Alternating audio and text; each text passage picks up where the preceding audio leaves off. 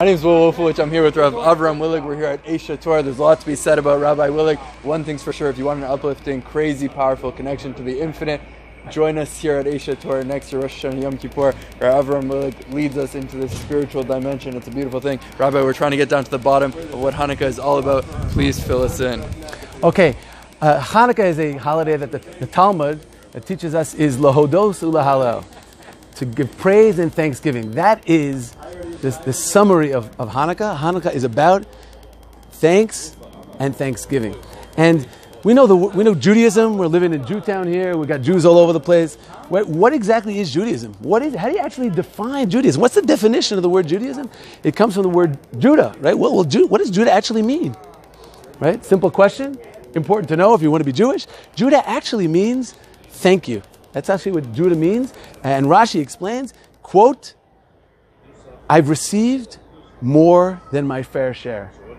I've gotten more than I deserve. That summarizes all of Judaism in just one phrase. I have more than I deserve. I once met a man. I said to him, how you doing? He's like, better than I deserve. I'm like, amazing. You're Jewish, right? I met once with another guy, and like, how you doing? He's like, better than a one-legged man in a foot race. And this guy's, you know what? He's enjoying what he has and realizes that he's lucky to be around. That is actually the definition of Judaism. We use the word Jew as a noun. What is the word?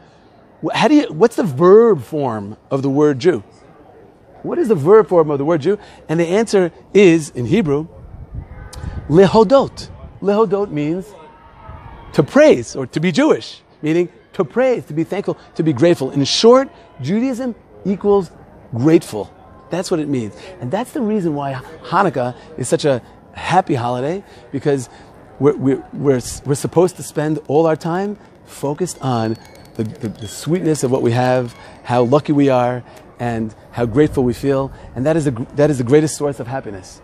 Wow. Hanukkah Sameach. Happy Hanukkah. Happy Hanukkah.